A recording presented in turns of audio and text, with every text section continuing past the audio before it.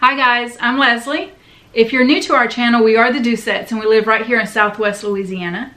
We own a donut shop and we have some videos that we post about that, but we also own a resale business, and so that's what we're going to be talking about today. Not that long ago, I posted a video about the lighting setup that we use for our photos.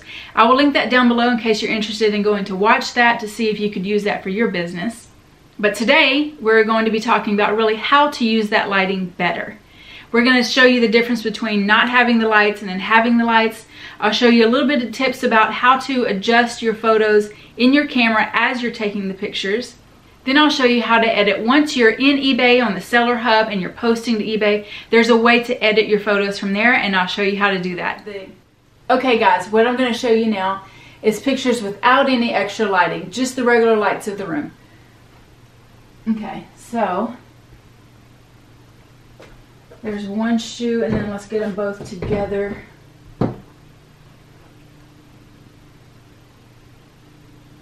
Okay, now I'm going to take pictures of the shirt that we have hanging there.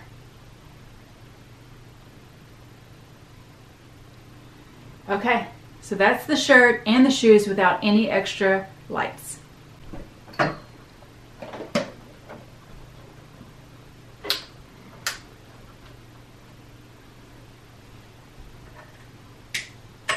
So there is a way to do it from your phone. As I'm looking at the shirt through my phone, if I tap the screen, there's a line on the bottom that's a plus or a minus. If you just drag that across, it can make that white background be even whiter. Okay, so that's the picture of the shirt with lights. So now I have lowered the lights and I've lowered the circle light, and we're going to take pictures of the shoes with all the lighting on.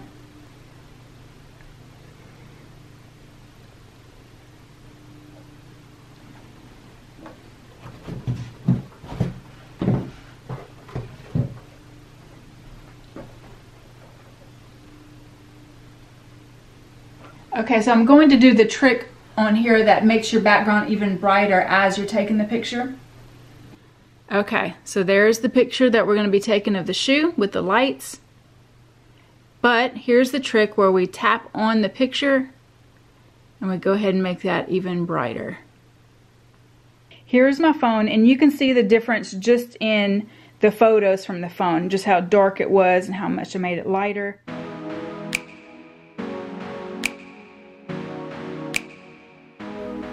Okay, so now we are going in our seller hub, going down to the photos that we already uploaded.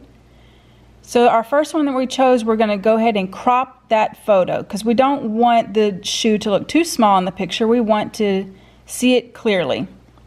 Fill up our whole screen with the shoe, so crop it. You see the toolbar down below. And now go to brightness, and we're going to go increase the brightness. There we go. And at the bottom you increase the contrast, and you can see how that background really gets so much whiter. Now we're going to sharpen up the image to bring the detail out. Increase that. That looks good. Save it. And now let's go to our next picture. Okay, again, we're going to crop it. You see it's the first one down there in the toolbar. Get all that shoe in that little square. There we go.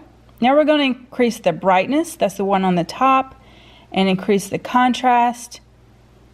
Look how much better that photo looks.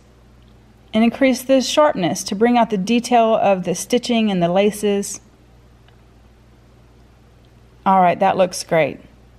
Now let's go to our shirt and let's see how we can edit that.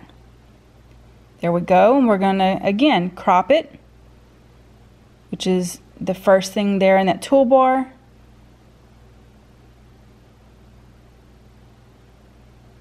Okay, that looks about right. Okay, go to the brightness, the third one on the toolbar at the bottom. Increase the brightness and the contrast.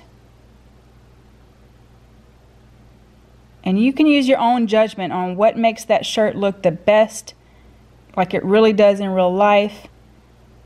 There we go, sharpness, make the shirt look even better. And there we go, that looks really good. Save that. Okay, and one more time on one more picture I have of the shirt. Let's go over the steps one more. It's quite easy, but let's go ahead and crop the picture.